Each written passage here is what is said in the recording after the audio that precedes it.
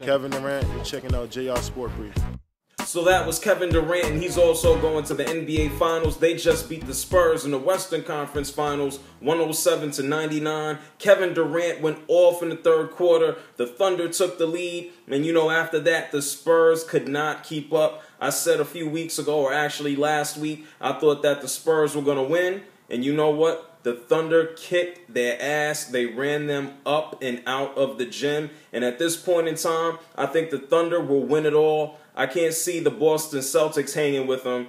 And the Miami Heat, unless Chris Bosh turns into some type of monster after he's returned, I can't even see the Miami Heat, their 3 guys or 2 guys, however many guys are playing, keeping up with the Oklahoma City Thunder. So props to Kevin Durant. He loves hugging his mama and his brothers. Props to him. Props to the Thunder. I think it was a great series, although it ended 4-2. But props to the Thunder. They're killing right now. And at this point in time, I think we're going to see some young NBA champions. What do you guys think? Are you rocking with the Thunder? I was wrong.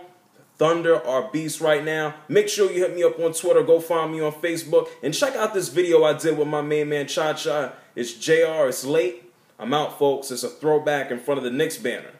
I got to wait a couple of years before the Knicks win anything. Maybe like 3-4 decades. Peace.